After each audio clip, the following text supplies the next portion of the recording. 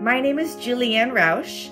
In today's workshop, I'm going to be demonstrating how I make these fun, funky, brightly colored, hand-built butter dishes.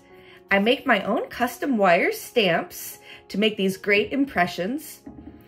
The class will be in 4 parts. First, I'm going to talk a little bit about how I developed the style of butter dish and how I made the original template.